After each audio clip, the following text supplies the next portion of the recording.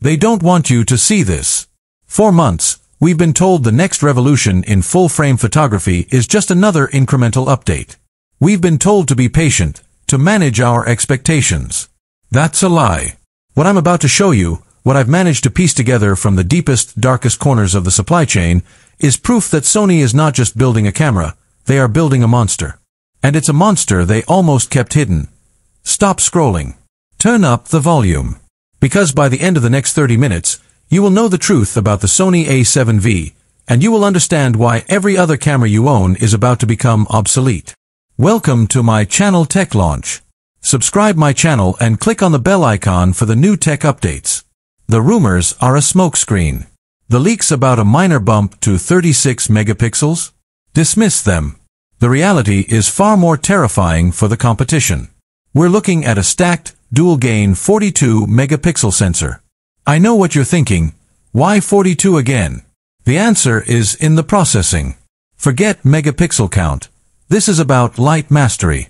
This isn't just a sensor. It's a completely re-engineered architecture that uses AI processing before the data even hits the buffer. What does this mean for you? It means true ISO invariance up to 12,800. It means that shot you gave up on because it was too dark? The A7 V is going to save it. It's going to make a perfect image out of a disaster. And that's just the beginning of the secret. For years, Canon and Blackmagic have had their moment in the video sun. Sony is tired of sharing. The A7 V is carrying a nuclear payload in its video engine. You heard the whispers, 8K is coming. But it's how that matters. This camera will deliver 8K 30p, oversampled from a 10 nanometer portion of the sensor, with absolutely no overheating limitation. Think about that. Unlimited 8K. That is unheard of. But the true game changer?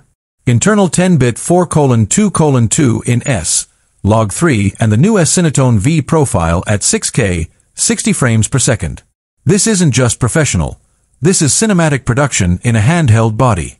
They had to redesign the entire heatsink assembly just to accommodate this power. And the body? It's thicker, yes. But it's for a reason. It's a fortress built around a reactor. Now, let's talk about the single most critical component in any modern mirrorless system, the autofocus.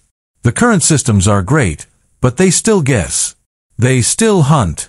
The A7 V is replacing the guess with certainty. The next generation of the Bion's XR processor is introducing what is internally called Predictive Deep Learning Focus. It doesn't just track the eye or the car, it analyzes the subject's intention. Imagine you're shooting a basketball player. Current AF locks onto the eye. The A7 V will predict the moment the player is about to jump for the layup and pre-focus for that precise future point. The result is a focus hit rate that industry insiders are calling psychic. Your keeper rate isn't going to go up, it's going to hit 99%. You will never miss a shot again. The biggest controversy surrounds the form factor. I can confirm the rumors. The A7 V grip is significantly deeper, closer to the A1 design. But it's not just for comfort. The battery is undergoing a complete overhaul. We are finally getting the NP FZ200. Yes, the rumored new battery with a 25